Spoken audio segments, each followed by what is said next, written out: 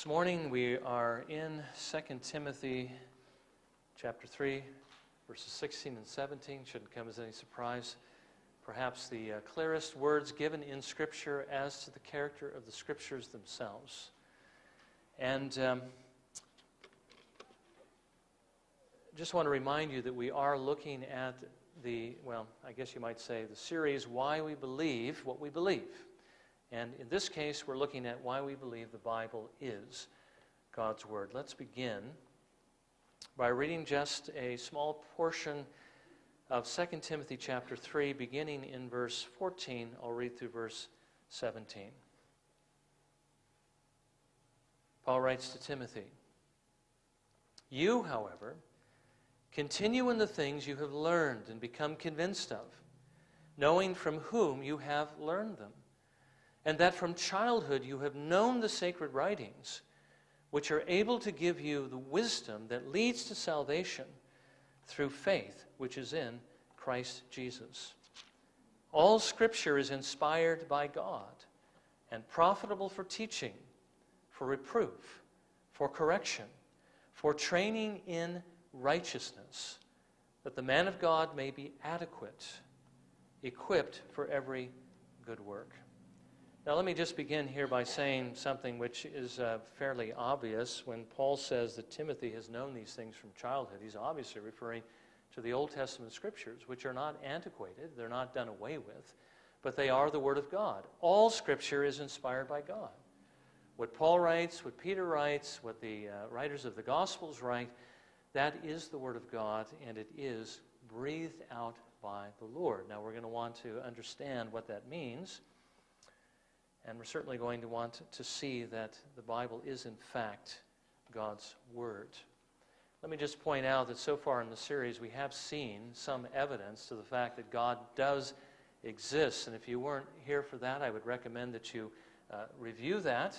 It certainly is very compelling evidence. And by the way, I should mention that when you share an argument with someone, I don't mean when you get into an argument with someone, but when you share an argument for a particular thing we believe regarding the Christian faith, even if the argument is sound, even if it's powerful, don't expect them to roll over.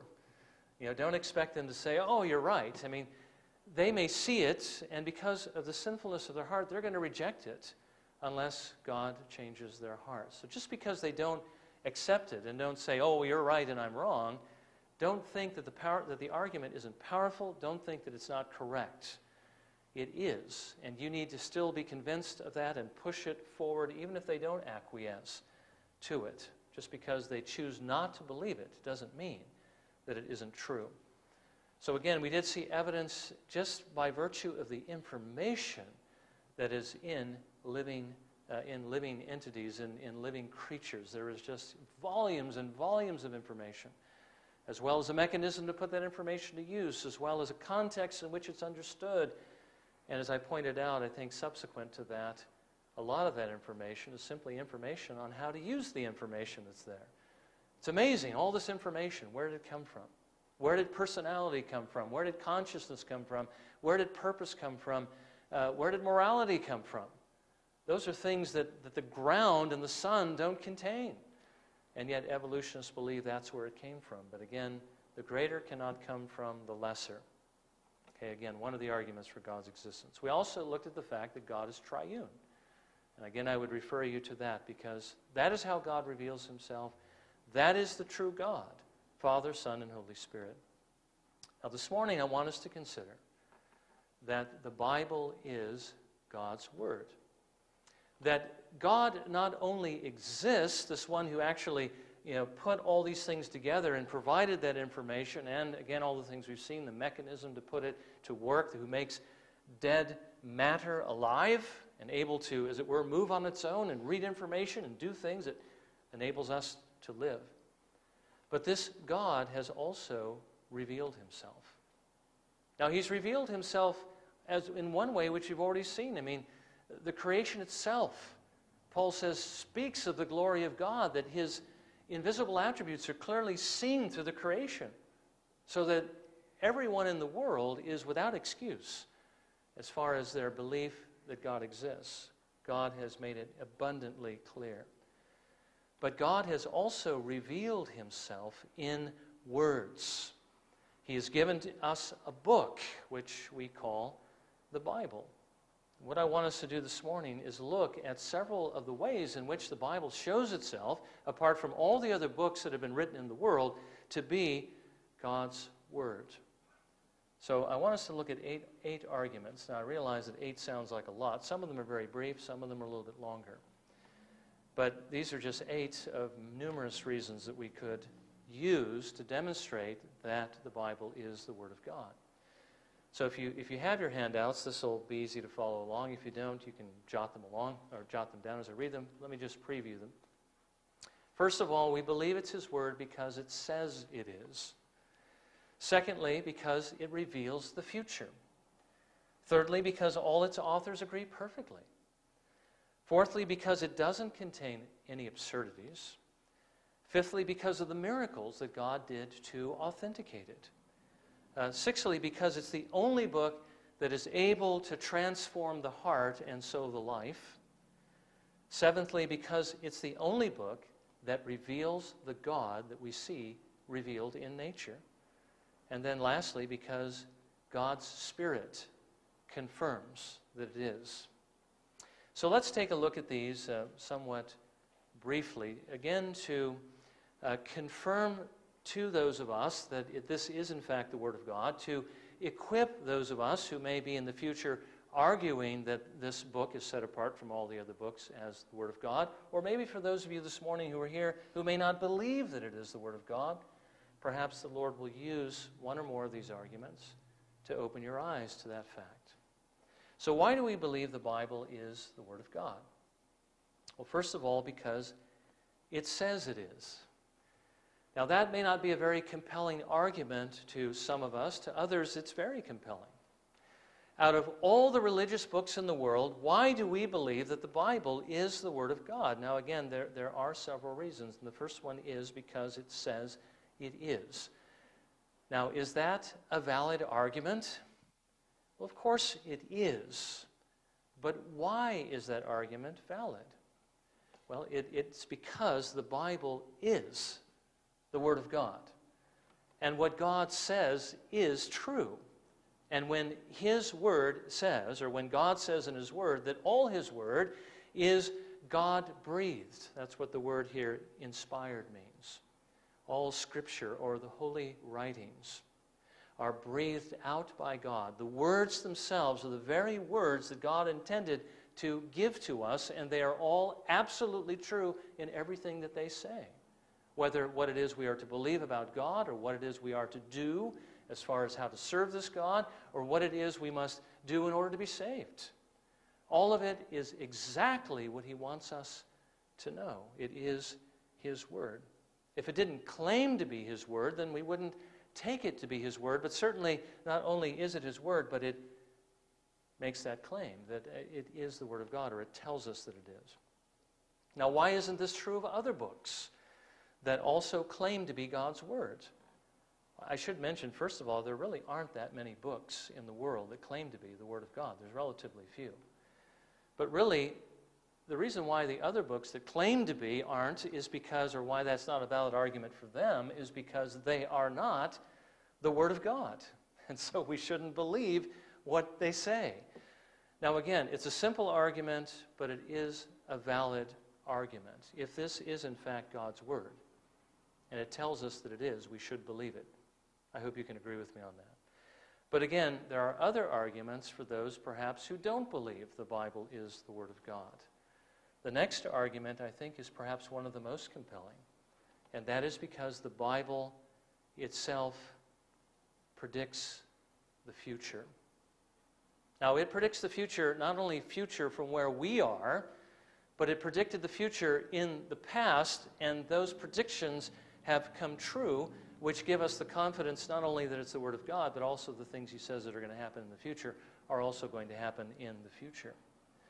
God, in dealing with His people, told them about things that were going to happen that were future to them, so that when those things took place, and again, it wouldn't be so far ahead that the people wouldn't be able to see that it was going to take place, But when it took place, they would know that God had spoken. This is what we read in Amos 3:7. Surely the Lord God does nothing unless he reveals his secret counsel to his servants, the prophets. And there's a reason why the Lord, as I've said, would tell them in advance, so he could tell the people in advance, and that is so that when those things came about, they would know that God had spoken. Moses writes this in Deuteronomy 18:22. When a prophet speaks in the name of the Lord, if the thing does not come about or come true, that is the thing which the Lord has not spoken. The prophet has spoken it presumptuously. You shall not be afraid of him. The implication is, of course, when a prophet speaks in the name of the Lord about something that does come to pass, then that message was from him.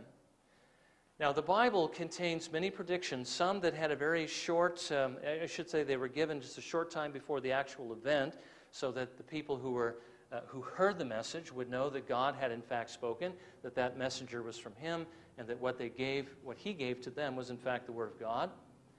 But there were also more long-range predictions. I mean, we might say short-range predictions. Perhaps they just got lucky, and they happened to hit it. They saw the times. They saw, the armies, and they saw that perhaps the hearts of the kings were against them and that battle was imminent, and so they made some kind of prediction about something that, well, everybody knew was going to come about, but actually they made some predictions that they weren't fulfilled for, in many cases, 1,000 years, about things that people on the other end would have no control over.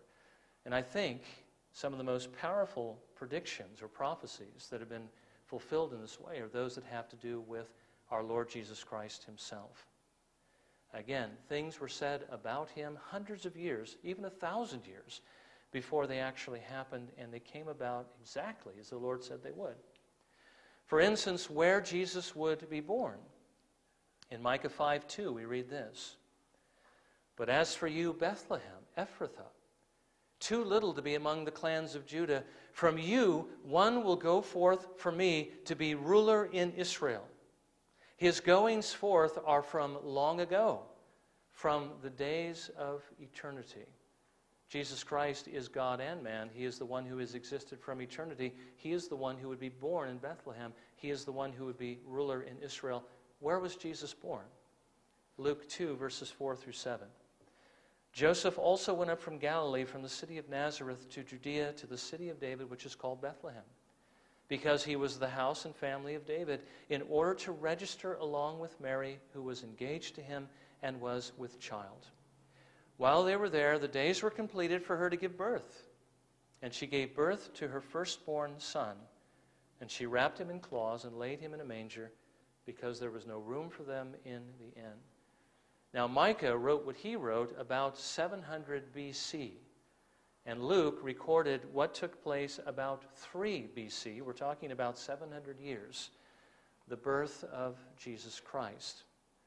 Luke himself says he was not an eyewitness, but he spoke to eyewitnesses, and he got every fact confirmed before he wrote his gospel, the account of the life of Jesus Christ. He was an historian, and he has left us his eyewitness account. And by the way, he's not the only one who saw it. Many people did. The Old Testament tells us how Jesus Christ would come into the world. Isaiah 7, verse 14, Therefore the Lord himself will give you a sign. Behold, a virgin will be with child and bear a son, and she will call his name Emmanuel. Now again, Matthew records for us the fulfillment of this. And Matthew, again, though he may not have seen this personally, he got it from those who experienced it. Now the birth of Jesus Christ was as follows. When his mother Mary had been betrothed to Joseph, before they came together, she was found to be with child by the Holy Spirit.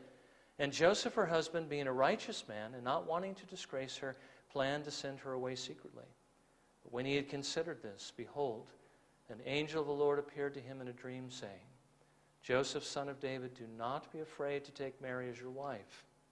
For the child who has been conceived in her is of the Holy Spirit. She will bear a son, and you shall call his name Jesus, for he will save his people from their sins. Now all this took place to fulfill what was spoken by the Lord through the prophet. Behold, the virgin shall be with child and shall bear a son, and they shall call his name Emmanuel, which translated means God with us.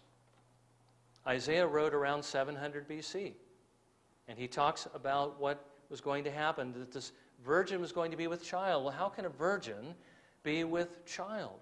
That part perhaps he didn't understand, but when when the birth of Christ comes, it's understood. When the conception takes place, it would be by the Holy Spirit, in order that this one may be the Son of God. And that's exactly what took place. And it was fulfilled again around 3 BC, 700 years before the event.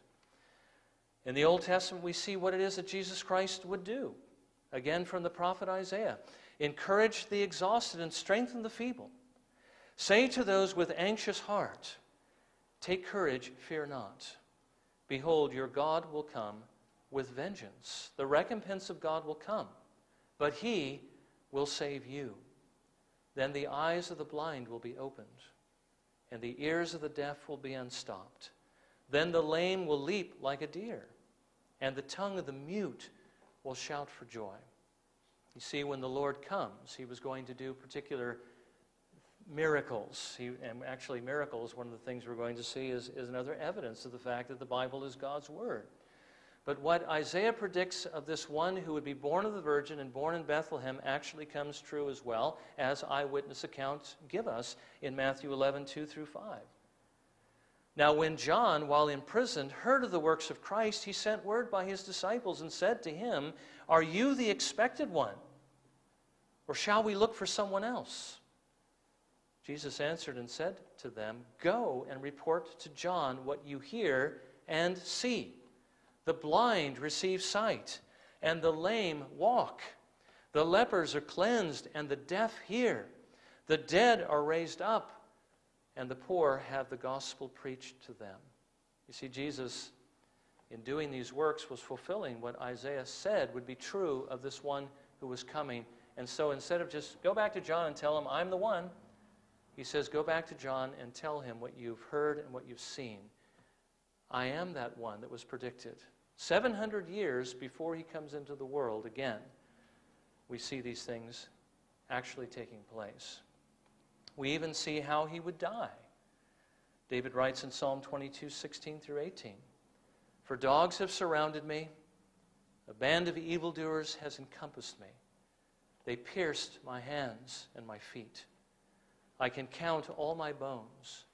They look, they stare at me, they divide my garments among them, and for my clothing they cast lots." David wrote that 1000 BC. And John records this, again as an eyewitness, in John chapter 19, at the crucifixion. And by the way, the crucifixion, you know, is where they nail a man to a cross. And the nails go through his hands and they go through his feet. They took Jesus, therefore, and he went out bearing his own cross to the place called the place of a skull, which is called in Hebrew Golgotha. There they crucified him, and with him 2 other men, one on either side, and Jesus in between. Then the soldiers, when they had crucified Jesus, took his outer garments and made 4 parts, a part to every soldier, and also the tunic. Now the tunic was seamless, woven in one piece. So they said to one another, "Let us not tear it, but cast lots for it, to decide whose it shall be." This was to fulfill the scripture. They divided my outer garments among them, and for my clothing they cast lots. Now nobody told those soldiers to cast lots over the garments of Jesus Christ, and they were Romans. They didn't even know about what David had written in the Psalms, and yet it happened exactly as David said it would happen. And certainly Jesus on the cross, if he were a mere man, had no control over what they were doing to him or to his clothing. This was predicted 1,000 years before it actually took place. And then that Jesus Christ would be raised again. David writes in Psalm 16, verses 8 through 10, 1,000 years again before the event, "I have set the Lord continually before me. Because he is at my right hand, I will not be shaken. Therefore my heart is glad and my glory rejoices. My flesh also will dwell securely, for you will not abandon my soul to Sheol, which is the grave, nor will you allow your Holy One to undergo decay. Now, Peter quotes that on the day of Pentecost in Acts 2, verses 29 through 32, to point out that this was fulfilled by the resurrection of our Lord Jesus Christ. He says this, brethren, I may confidently say to you regarding the patriarch David, that he both died and was buried, and his tomb is with us to this day. In other words, he was buried and underwent decay. And so, because he was a prophet and knew that God had sworn to him with an oath to seat one of his descendants on his throne, he looked ahead and spoke of the resurrection of the Christ, that he was neither abandoned to Hades, again Sheol or the grave, nor did his flesh suffer decay. This Jesus God raised up again, to which we are all witnesses. Again, the prediction 1,000 years before it took place, Peter speaking on behalf of the disciples, God raised him just as David said that he would, and we are all witnesses of that fact. Now, I've only given you a few of the over 300 prophecies that Jesus Christ fulfilled, and again, if he were a mere man, many of these, most of these, he would have no control over. How can you control where you're born? How can you control how you're going to die?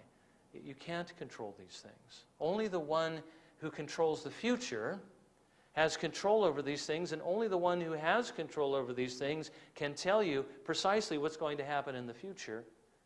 The Bible is God's Word. It's the only book that can predict the future with certainty, and those things be fulfilled. Now, thirdly, I already mentioned this one before, because all of its authors agree perfectly. Now, again, we can hardly get two people to agree on anything, especially in controversial matters. I think you know what I'm talking about. How many disagreements have you been in? But especially in controversial matters, and there is nothing more controversial than religion. I mean, just look at all the different sects and religions in the world, and look at all the fights that have gone on, even in-house, in different religious organizations, sadly, even within the church. But the authors of Scripture, the men that God used that were moved by His Holy Spirit, all agree on everything that they wrote. And there's over 40 different authors from many different walks of life. I mean, we have fishermen, we have farmers, we have shepherds, we have physicians, we have governors and kings. They wrote over a period of 1,500 years. And yet they spoke with absolute agreement, all speaking about the theme of the Bible, which is Jesus Christ, the one who would come to crush the serpent's head, the one that caused the fall of mankind in the first place, the one who would overcome him and destroy him and save his people. Now, not only do they agree regarding the events of the gospel, they agree also on who God is and what He says in every area and many other things. Not only that, but I'm sure you know that even the history that's contained in the Bible, the historic facts about the cultures and the times in which these things took place, all of those things are also written with absolute accuracy. You know, each time somebody has tried to prove that something in the Bible is wrong, they have discovered that they, in fact, were wrong and the Bible was right. There have even been some pretty high-profile archaeologists who were believers, who put out a challenge offering a cash reward to anyone who could prove anything in the Bible was inaccurate, and no one has ever been able to collect on those rewards. Again, what human book can boast of that kind of accuracy and that kind of agreement? There is no such human book. Fourthly, we believe the Bible is the Word of God because it doesn't contain absurdities, such as the world is flat. You know, whereas we learn a little bit more about the world in which we live and the universe, and after a while you say, you know what, we used to believe the world was flat. That's what this book said, or that's what people believed, but now we see it's round. Well, you know what? The Bible doesn't say that the world is flat. The Bible doesn't say that it rides on the backs of elephants. You know, there is a religious book that says that, and that whenever we have an earthquake, it's because the elephants are moving. The Bible doesn't contain absurdities like that. As a matter of fact, everything we see in the Bible is consistent with what we even know now regarding the world and the universe in which we live.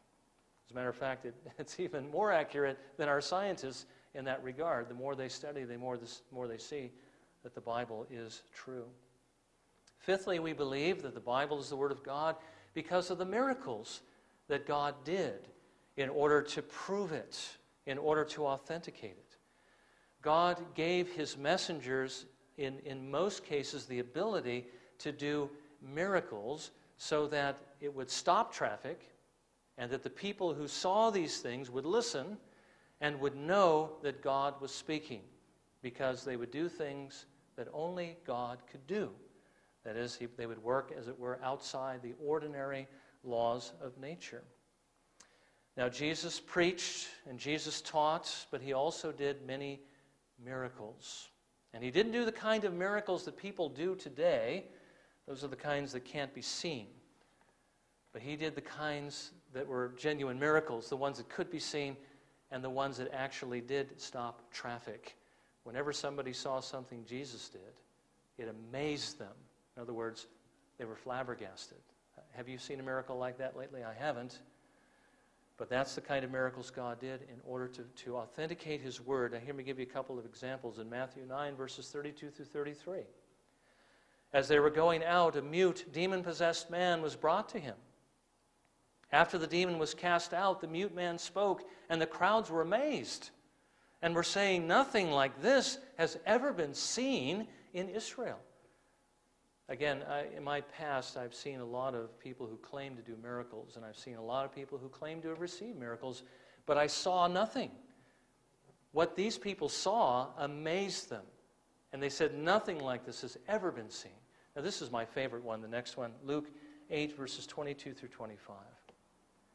Now, on one of those days, Jesus and His disciples got into a boat, and He said to them, "Let us go over to the other side of the lake." So they launched out. But as they were sailing along, He fell asleep. And a fierce gale of wind descended on the lake, and they began to be swamped and to be in danger. They came to Jesus and woke Him up, saying, "Master, Master, we are perishing." And He got up and rebuked the wind and the surging waves, and they stopped. And it became calm. And He said to them, "Where is your faith?" They were fearful and amazed, saying to one another, "Who then is this, that He commands even the winds and the water, and they obey Him?" Now that would certainly stop traffic, wouldn't it? If somebody was able to command the wind, and not just the wind, but also the waves. I mean, when the wind stops, it still takes a while for the waves to die down, but He stopped the waves as well as the wind. They obeyed Him. That was not only a miracle, but it also demonstrated who this one was, God in human flesh. So much so that His disciples, who were eyewitnesses of it, were afraid of Him. Who is this person that can command the creation? And it obeys Him. Well, these miracles, like the prophecies and the fulfillment of these prophecies, were recorded by eyewitnesses, and they prove that Jesus is the Son of God. And it also proves that what Jesus said regarding the Word of God is undoubtedly true. Jesus treated the Scriptures as the Word of God. He called them the Word of God. That's what they are. And that's why we should believe it. Now, sixthly, we should believe the Bible is the Word of God because it's the only book which is able to transform a person's life. It's the only book that's really able to reveal what is in our hearts, how far short we fall of the glory of God, of what is good and right. The Bible tells us why it is our consciences convict us when we do things that are wrong, because God has given us the voice of conscience that is informed by His Word, by His law, even if we've never heard it before. We know that we're doing things that are wrong. And when we read the Bible, we see why it is we feel the way we feel, because we are in fact doing things that the Bible says are wrong. The Bible is the only religious book that has ever been written that actually condemns mankind and consigns him to hell. Most books, well, actually all the other religious books that men write, basically talk about how great man is rather than what a sinner he is. Men write books that paint themselves in virtuous colors, but God writes a book that tells it the way it is. This is what our true nature is. This is our condition. This is why we need a Savior. And this book contains the only message that the Lord has ever used to transform a man from that former condition into the condition of one who is growing into the image of Christ, because the Bible is the only book that contains the gospel. As I mentioned earlier, the gospel is not just that narrow message, believe on the Lord Jesus Christ and you shall be saved, but more broadly, it is everything that has to do with the work of redemption, which is what the whole Bible is about, the work of Jesus Christ to save sinners and why it is we need salvation. The Bible is the only book that is able to convict us in this way and is able to reveal to us the way of salvation. That's why we believe it is the Word of God. Now, seventh, we believe that is the Word of God because it's the only book that reveals a God that is revealed in nature. Now, God says in His Word that He is clearly seen through the creation in Romans chapter 1, verses 18 through 20. And as we study the creation, we've already seen several things about it. We've seen that, because of what we are and the fact that whatever made us had to be at least, it has to be greater than we are. We can't be greater than what made us. We have conscience, we have personality, we have morality, we have purpose.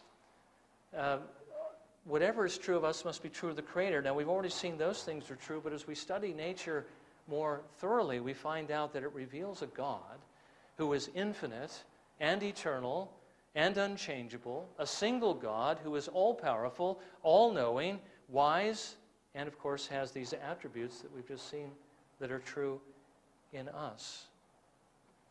The God that is revealed in the Bible is the same God that is revealed in nature. And as you compare other religious books, the divine being, or whatever it is that's revealed in those books, is nothing like the God of creation. So what I'm saying is, the book of nature and the book of special revelation, the Bible, agree. And it's the only book that actually does reveal the same God we see revealed in nature. That's why we believe it to be the Word of God. But finally, we believe it without a doubt because God's Spirit confirms it.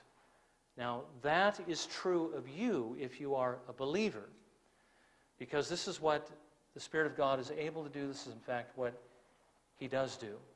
He convinces us beyond a shadow of a doubt, even if we didn't have the evidence that we've just looked at.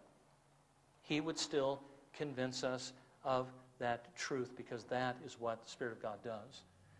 He not only opens our eyes to see our need of the Lord Jesus Christ, but He opens our eyes to see that the Bible is true, so that we will not only see our need of Jesus Christ, but we'll know who He is and who it is we ought to trust. It is the Spirit's work to do this. So really, I don't have to prove to you that the Bible is the Word of God. God is perfectly capable of doing that Himself.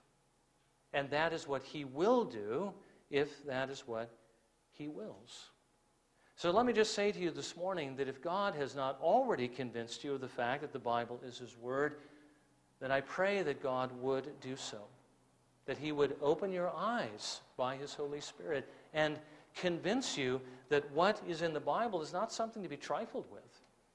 It's not something that is a myth, a legend, something that's neither here nor there, but something that God has written, something that God takes very seriously, and something you need to take seriously as well. May the Lord open your eyes to see that the Bible warns you of danger, that you have sinned. God has given you that voice of conscience to convince you that you have sinned and that you need, because of that, salvation, because judgment is coming because of your sins. Now, that's one thing the Bible says. May He convince you that that's true, but may He convince you as well of what is also true in Scripture and what we've already seen in many passages already of John 3:16. For God so loved the world that He gave His only begotten Son, that whosoever believes in Him shall not perish, but have everlasting life. The Bible not only tells us of our condition because of Adam's sin and because of all of our sins and our condemnation, it also tells us what God has done in order to save us from that condemnation, in order to redeem us through His Son, that we might eventually go to heaven. And it tells us what we have to do in order to receive that salvation. We just simply need to trust Jesus Christ. Trust Him to do what He has done for us. Turn from our sins and begin to follow after Him. The Bible says if you're willing to put your trust in Jesus Christ, if you're willing to repent of your sins, if you're willing to follow Him, that He will grant to you forgiveness of sins and eternal life. He will take you to be with Him forever in heaven. Now, the Bible has been right about everything that it has said so far. Should we believe what it says about the future and about judgment? Should we believe about things we can't see, heaven and hell? Well, I think we should. Even if we didn't have the Spirit of God, there is enough in the Bible to show us that there's nothing ordinary about this book. This book is God's words. But especially if we have the Spirit of God working in our consciences to convict us of that very thing, we should pay attention to it and believe that what it says is true. There is a heaven and a hell. There is a judgment coming. Now, sadly, we don't know the day of our death, and we don't know how much time we have, do we? We may think, well, this is something, maybe I should take it seriously, but I don't have to right now because I'm young and I've got 80 years ahead of me, or I've got 70 years ahead of me, or I've got 60 years ahead of me, so I really don't have to take it seriously yet. That's certainly what the devil will tell you. That's certainly what your flesh will tell you, because it doesn't want you to come to the Lord Jesus Christ. The devil doesn't want you to come to Jesus Christ. They want to keep you in your sin and under condemnation. But do you realize you have no guarantee of another minute of life? There may be something going on in your body right now that you're completely unaware of, perhaps an artery that may burst and you could bleed to death in a few minutes. You may be on your way home and get into an accident. Somebody runs through a light and smashes right into your door and you're dead. You may even trip and fall and break your neck. It's happened. You don't know the day of your death. You don't know how much time you have. But you do know that right now, if you trust in Jesus Christ, you will be saved. Your sins will be forgiven, and you will have everlasting life. This is not something you can afford to put off. You need to listen to what God's Word says and respond to it now. As a matter of fact, we're all responding to it right now, one way or the other. We're either deciding to accept it or we're deciding to reject it. I would encourage you, I would admonish you, I would exhort you. Trust in Jesus Christ now while the opportunity is there. The Lord is offering you salvation. That's the reason why there's a person in this pulpit speaking to you this morning, is because that's God's will, that offer be made to you. And so listen to what He has to say and believe. Now let me just mention one last thing. For those of us who are already Christians, you can use these proofs and you can try to demonstrate to people that the Bible is the Word of God, and there's nothing wrong with doing that. But realize as well that you don't have to prove the Bible is the Word of God before you use the Bible as the Word of God, because God is perfectly capable of convincing people of its truth apart from your argumentation, apart from my argumentation. He is able to do it. All you really need to do is just simply share the Word of God with someone else, and God is able to work through that. Again, as Spurgeon has said, and we've been reminded on numerous occasions, don't try to prove how powerful it is. Just show them how powerful it is by opening the cage, by opening your mouth, by letting those words out and speaking them again with conviction like you believe it. If you don't look like you believe it, I'm not sure how the Lord will use it. But if they can see in your life and they can hear in your voice that you are serious about these things, they will take it seriously, and I believe God will be able to work more effectively through it. God does things in that way. And He works through people who have a very, very strong conviction. God will convince whom He wills, when He wills, by His Word and His Spirit, but people need to hear the Word. The Word has to get out. Don't expect them to be converted by the book of nature, because it doesn't have the gospel. It only tells us that God exists. He has only revealed the gospel in the Word of God, He has entrusted the Word of God to us, His church, as a treasure. We are the ones who are supposed to be communicating it with other people. Now we might say, well, why didn't He appoint the angels to do it? Why does He call me to do it? Well, because He's given you that privilege. It's an honor to be able to do it. Plus, He wants those of like nature to share with those of like nature, because we can relate to people better. We can communicate better. We can empathize with people better. That's the reason why Jesus Christ became a man, in order to communicate to us. One of the reasons. Not to mention the fact, of course, that He had to become a man in order to die for us. But He also, you might say, is the ultimate accommodation by God to communicate in our language. God becomes a man, the Son of God becomes man, and He walks among us and He communicates to us. He teaches us, He preaches, He reveals everything we need to know regarding salvation. He lives the life God calls Him to live, perfect life, which is, of course, what He wanted to do, and then He dies on the cross for sinners, buried, is raised again, and ascends into heaven. He is the ultimate accommodation, though. He reveals to us the Word of God, and that's why the Lord has chosen us, people, to communicate to other people His message. So don't feel like you have to prove it before you can use it. Just use it. God is able to prove it, and He will to those whom He wills. And we'll see a little bit more about that this evening. Well, let's bow then in a moment of silent prayer. And let's ask that the Lord might be pleased to apply His Word in the many different ways in which He could do that in our lives this morning, in the particular way that we need to hear it. So let's spend a few moments in prayer.